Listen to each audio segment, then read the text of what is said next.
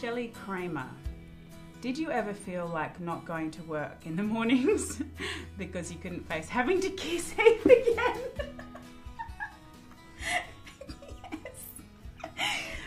And if you need a stand-in, I'm available. Oh, that's brilliant. Okay, let's read that again. If you didn't feel like, did you ever feel like not going to work in the mornings because you'd have to face kissing Heath?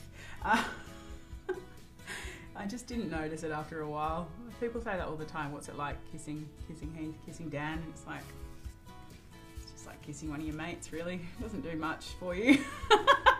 I actually made a joke when I left. I went, oh, it's really sad. Heath Braxton has been officially my longest relationship in my life. It's pretty depressing statistics. Okay.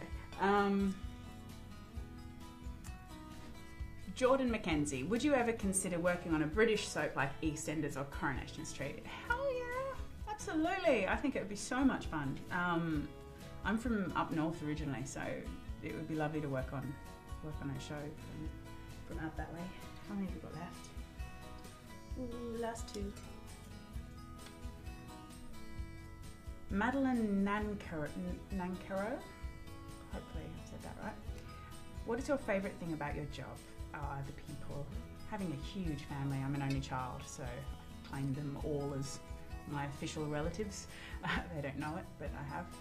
And I miss them dearly. Yeah, just having that kind of a big team around you and that kind of support is really lovely in any aspect of life. So I'm very lucky to have that for 4 years. Ellie Branch. If you could change anything about Bianca, what would you change? Her taste in shoes. Really uncomfortable after a long day. She loves her stilettos for all occasions. Strolling along the beach, in the grass, in the mud.